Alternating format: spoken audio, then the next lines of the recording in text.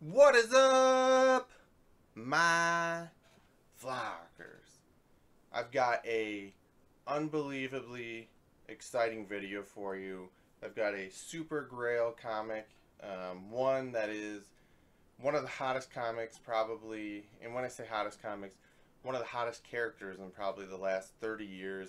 I'm very excited to show this to you guys. It is a gem of a comic, so let's get into the video.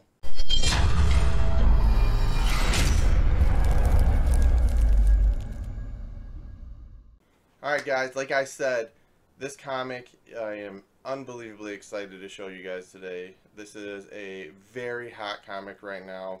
Like I said, one of the hottest characters in the past 30 years.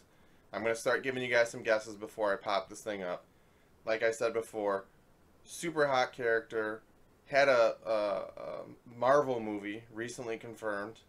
It is going to be one of the first rated R. It is the first rated R Marvel movie that is going to be in the MCU. He has a red suit. He makes you laugh. And the guy who plays him is beyond talented and has been another superhero. So let me show you the New Mutants 98. First appearance of Deadpool. Superhero landing! Yeah, that's really hard on your... I cannot believe I have this comic. This thing is awesome. So like I said before, it's a New Mutants 98, 9.8 grade. So I've never read this specific book, but with all the Deadpool movies, I absolutely love them. I think he's an amazing character. Ryan Reynolds truly brought that guy to life.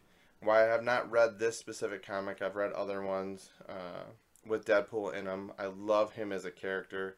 I think he's hilarious. He's kind of like the rated R version of Spider-Man with all the puns, and I love his powers overall. The fact that they are going to have the new Deadpool for Disney be rated R, I think is huge. I think it shows the respect they have for Ryan Reynolds and this franchise and the fans. They knew, the fans, if they were to take that to a PG-13, were not going to be accepting of that.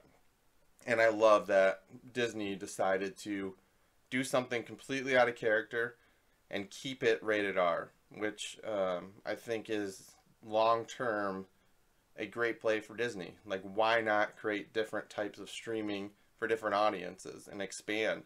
And I think this is their first step to do that. I think you'll see after this movie more rated R movies from a streaming service perspective be available by Disney.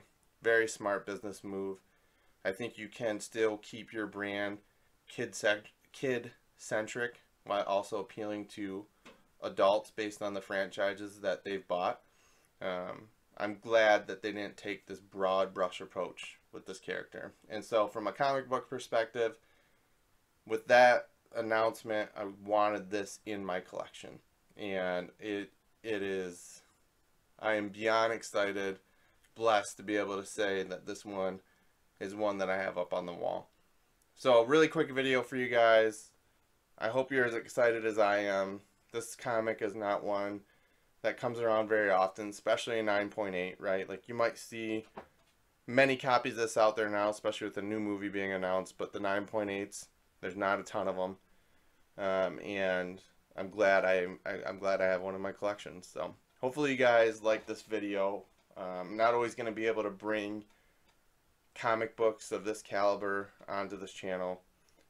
So when I do, like, I'm super excited, not only for myself, but to get on here after I get them and to be able to show you guys. But that's all I got for you guys. Got more videos coming out soon. Hopefully you enjoyed it. If you did, like, subscribe, give me some feedback, comments. I appreciate all the views from you guys. You guys are awesome.